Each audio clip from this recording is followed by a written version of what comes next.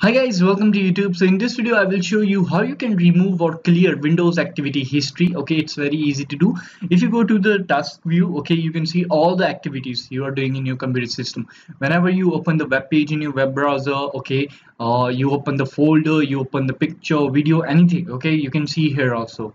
Okay, it means all the activities you are doing in your computer system, you can see here in task view. Okay, so now I will show you how you can remove these activities from here. First way is very easy way. Okay, just go to the activity, any particular activity. If you wanted to clear any particular activity, you just need to open the task view. Okay, open the task view and choose the activity. For example, this file form.html.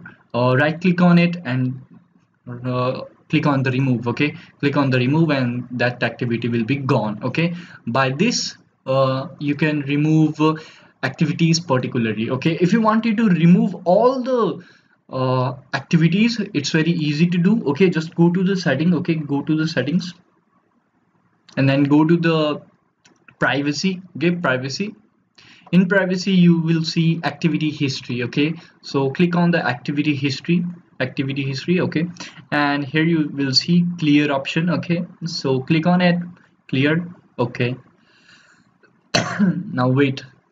Okay, so it's done, everything is removed. Now let's see again task view. Okay, so this is my task view and everything is gone, everything is removed. So this is how you can delete the activity history. It's very easy. If you wanted to delete particular activity, then just right click on it and click on the remove. If you wanted to clear all the history, okay, all the activities, then go to the setting and then go to the privacy. In privacy, go to the activity history and clear the data, clear the history. This is how you clear the activity history. Thank you so much for watching this video.